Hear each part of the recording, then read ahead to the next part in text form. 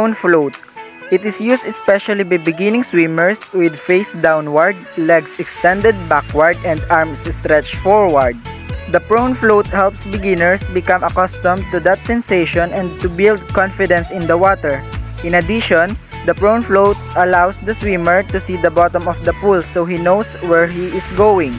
The prone float is the starting position for common swim strokes such as the crawl and breaststroke. Good day everyone, for today I will teach you how to do prone float. So let's start.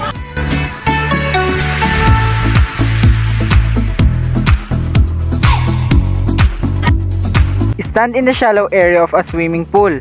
The water should come only to your chest. If you are uncomfortable or unfamiliar with your face underwater, wear a swim mask and adjust it snugly to keep water out of your eyes. Inhale and fill your lungs with as much air as you can. Hold your breath. Lean on the water with your arms and legs extended like a pencil, another term for a prone float. Keep holding your breath. This can be done with a partner or assistant to completely prone in the water. This is how it is done.